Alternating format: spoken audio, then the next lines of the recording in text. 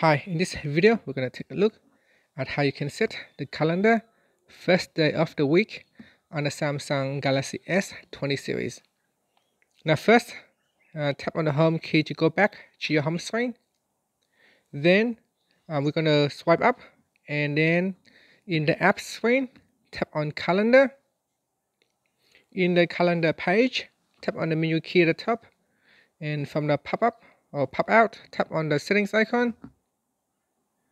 And in here you want to tap on first day of the week, and you are presented with 4 options: local default, Saturday, Sunday, or Monday. So choose one of the options. Say Sunday is the first day of the week in your region, then you can choose that day. And then finally you can tap on the back key to go back, and you should see it set the first day of the week right here. At the moment it's on Sunday, so let's see what happens when we set it to Monday. And then I'm going to tap on the back key. Oops, sorry. So you can see now Monday is the first day of the week in your calendar schedule. So I'm just going to set it back to the default, and that's it.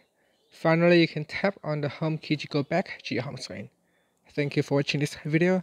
Please subscribe to my channel for more videos.